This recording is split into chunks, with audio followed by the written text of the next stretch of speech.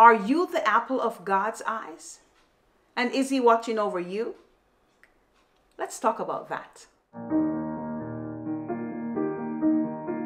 Hi everyone, welcome to Manna for Thought. According to dictionary.com, the phrase or idiom apple of one's eye means something or someone very precious or dear. But this idiom was derived from biblical roots. There are several verses in the Bible that references the apple of the eye, all in the Old Testament. The Hebrew meaning for apple of the eye is Ishon, which means pupil. Ishon is derived from the word ish, which means man. So the derivation of Ishon of the eye is the little man of the eye. But what does that mean? It means this, that essentially the apple of the eye is the pupil. The pupil is what enables us to see and to be seen. If you look deep into a friend's eyes, you may imagine that you can see their thoughts and maybe their dreams, but more likely you'll see an image of yourself. So because your friend is looking at you, your reflection is in the pupil of your friend's eyes. Hence, the little man in the pupil of the eye. It means you are the center of that friend's or that person's focus. In prayer for protection from his enemies, in Psalm 17 verse 8, David says, "Keep me as the apple of the eye. Hide me in the shadow of your wings." In this verse, David prayed to God to keep watch over him, to guide him and protect him as he would the apple of his eyes. David wanted God to keep his eyes on him because if his eyes are on you, he's watching over you and you are the center of his focus. Your eyesight is one of your most essential senses. 80% of what we perceive comes through our sense of sight. The eyes are undoubtedly the most sensitive and delicate organs we possess.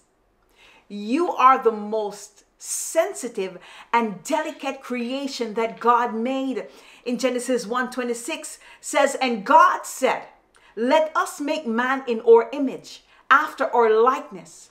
You and I are made in the likeness of the living God." We naturally protect our eyes. When danger is perceived, your eyelids reflectively close. Your head turns and your hands position themselves to ward off the threat.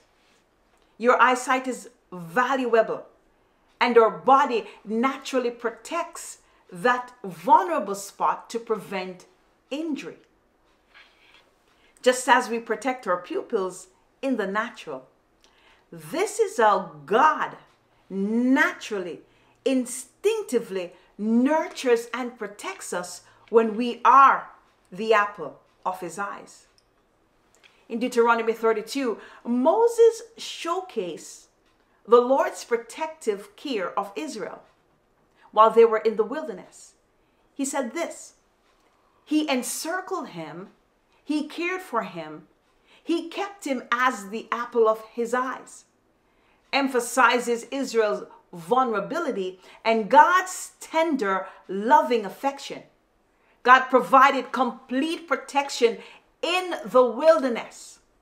So I want to encourage you today that if you are going through a wilderness season, God has his hands on you, watching over you because you are the apple of his eyes.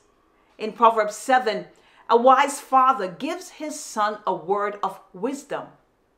He said this, "My son, keep my words and lay up my commandments with thee. Keep my commandments and live, and my law as the apple of thine eye." Remember that Jesus in Matthew 5:17 said, Think not that I am come to destroy the law or the prophets. I am not come to destroy, but to fulfill. So Jesus is the fulfillment of the Old Testament law. So today we are to keep Jesus as the apple of our eyes. Keep our eyes on his words and on his works. Our eyeballs are like small round mirrors covered by a layer of salty fluid, tears. Their surfaces reflect light. The human eye converts light into impulses that are conveyed to the brain and interpreted as images. Without light reaching the pupil, there would be no reflection. So we must ask ourselves this question. When we walk in darkness and live in sin, are we the apple of God's eyes? Darkness cannot be reflected in the eye. I'm Alison Cornelius, and thank you for joining me